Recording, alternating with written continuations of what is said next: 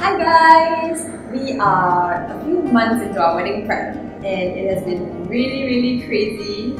I'm glad we've kind of just started, but we are, I don't know, a few months away from the actual wedding.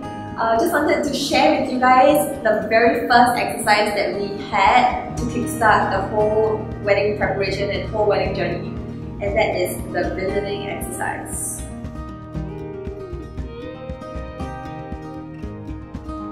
So it was James's sister's idea, Grace, to do this visioning exercise where we got his cousin to kind of draw out everything that was happening, and we thought it would be, you know, a very cool sketching because she's an artist, right? Yeah, she studied art in London. So we thought it would be really nice to keep this as a memento for us in our house in the future.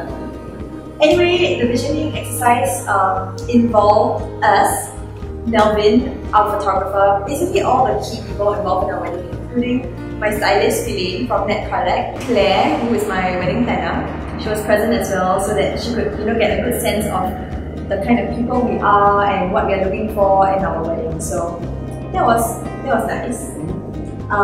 We a lot of close friends were there as well. Yeah, so the people who mentored our bridesmaids and groomsmen were there. Yeah, I think that was really important because these are the people that, you know, we really treasure and we want their opinion on like things. And it was a pretty good icebreaker because it was probably the first time some of them met, especially Lennon. Yeah, I love Lennon. So cute.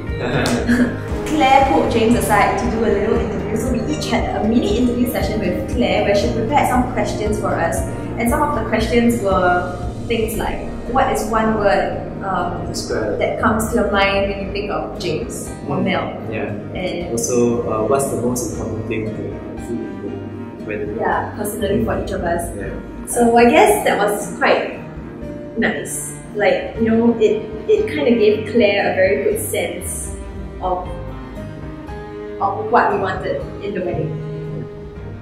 And after she was done with the interview, my sister took over and she started with the visioning exercise. The first one involved post-its and everyone writing down their answers on post-its without sharing it with each other so that they wouldn't influence each other's answers.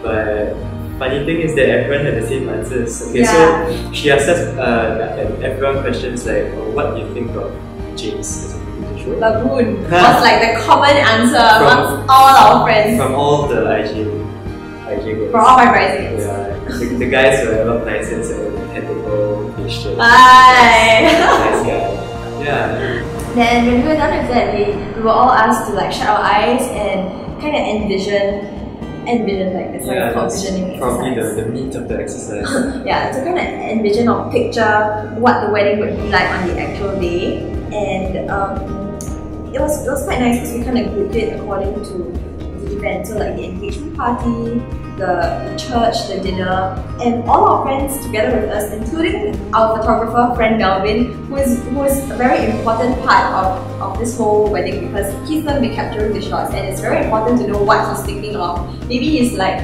oh, unicorns will be flying in the sky at the engagement party and like God knows what.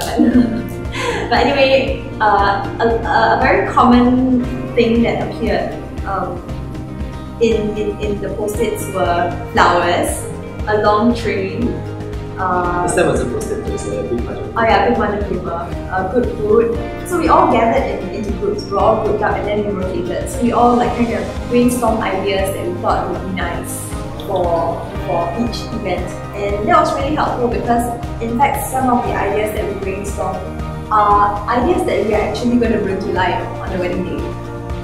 So I think the visioning exercise in all was a really good idea, and it kind of gets you started, especially for couples that do not know what they want, or you know when your wedding planner asks what colors do you like, or you know what theme do you want, and you have no clue. You just look for inspiration on magazines, on Pinterest, and God knows what. But actually, it's more important to do something that resonates between the both of you.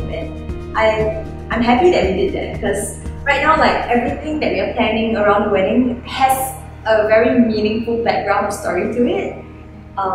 And yeah, that's really nice. We will update you guys more when we have more information or like along the way. It's just a few months away, so expect a lot more to come in the next few months. But for now, thanks for watching and we'll see you next time. Bye! Bye!